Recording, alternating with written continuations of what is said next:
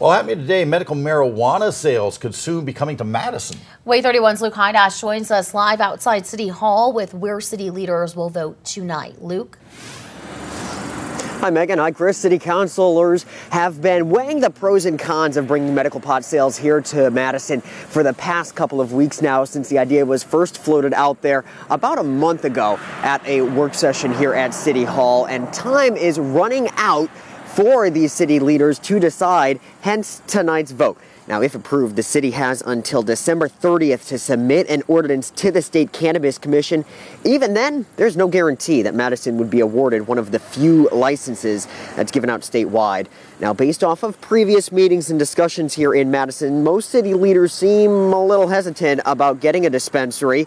That means there's a strong shot that this ordinance won't even pass tonight.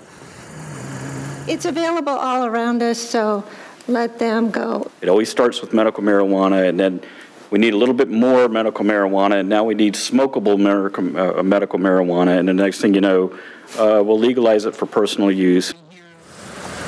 That vote is at tonight's City Council meeting. That starts at 6:30 here at City Hall. Live in Madison this morning, Luke Hydash, WAAY 31 News.